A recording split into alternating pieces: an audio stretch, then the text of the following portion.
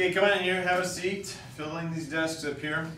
Before we get into our lesson today, I want to make sure we have clear some new requirements for graduation.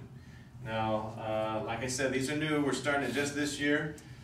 The first one here, you'll be familiar with. The worthiness is something that we've always had. That's something you and your bishop will have to deal with.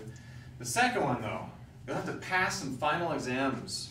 Now, you might have had some quizzes and things in the past that were really low-key, but these are exams that you have to pass two each year in order to graduate. If you don't pass these, we can't graduate you.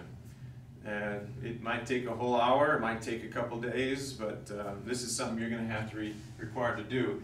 Third one, I don't know if you read the scriptures in the past and when you're in seminary, but this year you're going to be required to read the whole text.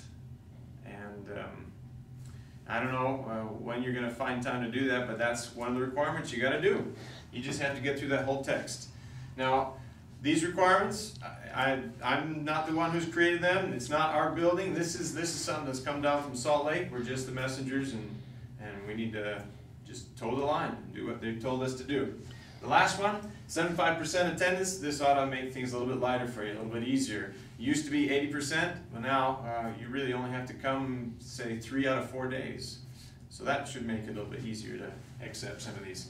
Anyway, if you have any questions, we'll talk about this later. Let's get on with our lesson.